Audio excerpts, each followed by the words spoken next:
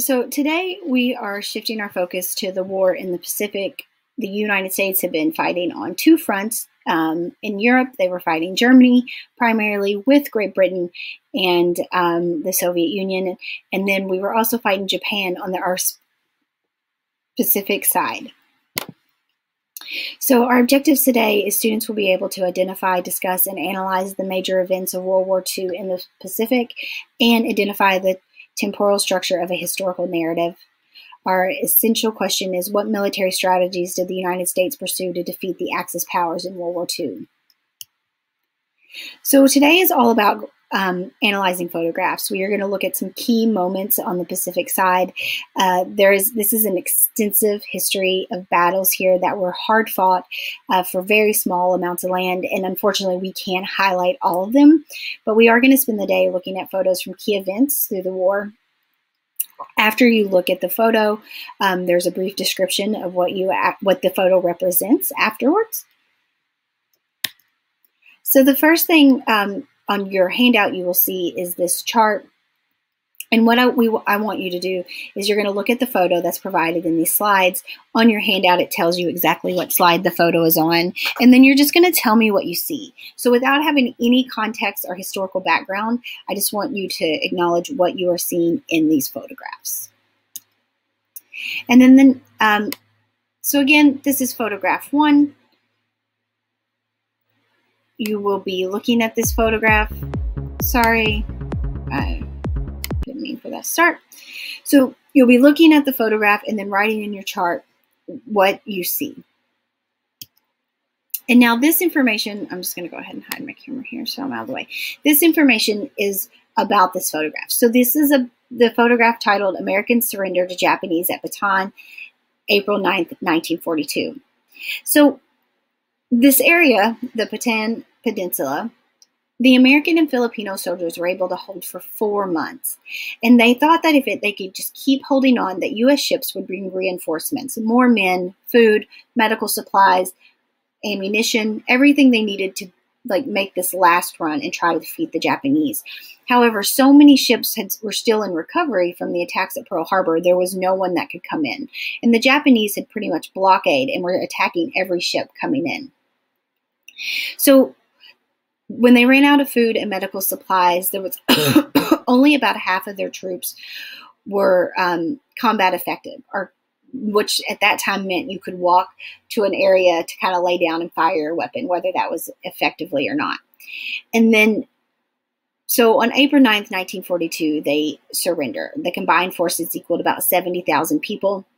And what happened after this was the Japanese took all of the men who surrendered, who were very weak. Many were already sick. They had malnutrition, suffering from other diseases, and they grouped them up and made them march to their own prisoner of war camp. And this was 65 miles. It is estimated that about 7,000 to 10,000 were killed along the way, but the Japanese did not keep records, so it's hard to say. This has become known as the Death March, as many people that took part in this died. Life in the prisoner camp was not much better, as those who lived there was on average that about 400 were killed by the Japanese a day. So this is our next photograph. This photograph, you are going to go back to your chart, look at number 2, and then tell me what you see here. So what you're actually seeing here is what becomes known as the Doolittle Raids on April 18th, 1942.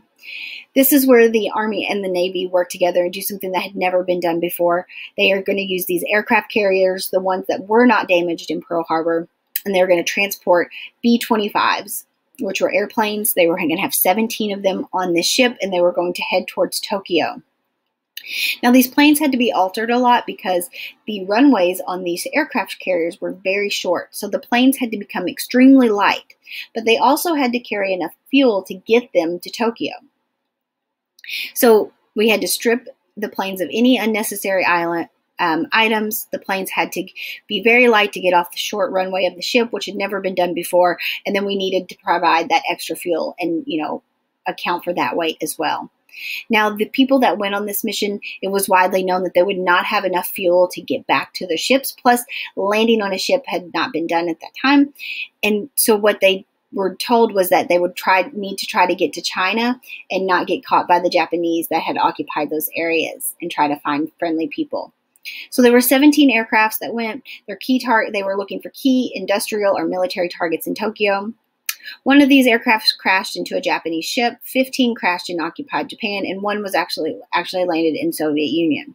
So this did little actual damage to Tokyo, but what it did was it put fear in the Japanese civilians and just fear in Japan in general that the United States could and would reach the mainland. This is photograph number 3. So again, on your chart, you will just talk about what you are seeing here. Now, we are not going to address a lot of details here because we're going to do a whole lesson on this, but what you're seeing in that photo is the first Navajo code talker sworn into the Marines on May 4th, 1942. So the Marines recruited Native American people who were fluent in their traditional tribal language and English, so they would use this traditional tribal language to send secret Allied messages. While we're focusing on the Navajo here, there were actually 14 nations represented in Europe and the Pacific. They developed and memorized a unique military code using unwritten language. And like I said, on Thursday, we are going to spend more time talking about the code talkers. In photograph number 4, you fill that out on your chart about what you're seeing here.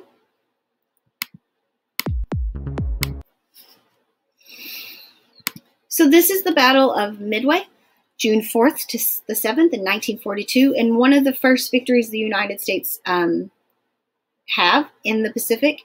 So on June 4th, 4 Japanese aircraft carriers arrive at Midway, and their aircraft leave the ships and they start attacking the U.S. base that is already there.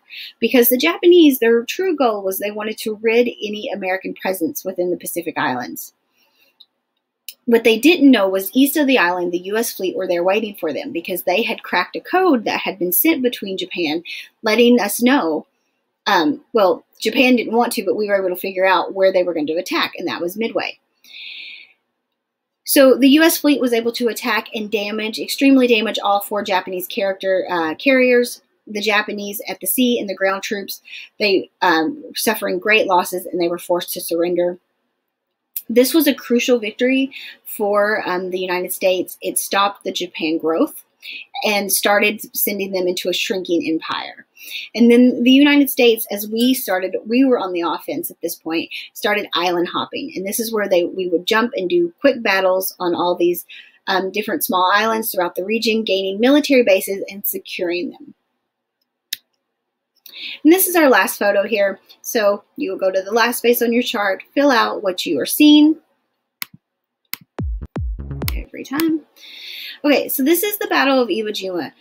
Now, this photograph was taken on February 23rd, 1945. The Marines invaded Iwo Jima on February 19th of that same year. There were 70,000 U.S. troops to 18,000 Japanese. There were 36 days of actual fighting. This was the bloodiest battle in Marine history, and by March 26th, the island was finally secured, but at great loss to both sides.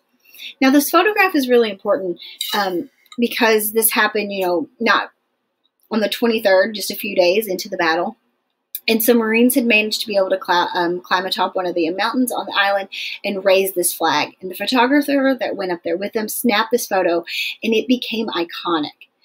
These men in this photograph were circulated all over the world. These men started traveling on war bond tours, and this photo has become so iconic that it was the photo that was used for one of the World War II monuments in Washington, D.C. You can visit this monument today. It was a symbol of valor and unity. So here's what we're going to do for your independent activity. Your scenario. You're going to have to really pretend here. You are running the official World War II Pacific Theater Twitter account. You are going to write a Twitter post for each photo, so 140 characters or less. So 5 photos, 5 posts. The post should highlight the event, not describe what you see in the photo. Okay? Because now after every photo, I have given you some background information. And so the post should be highlighting the event and not describing the photo. Please keep that in mind. So this is what your independent activity chart looks like.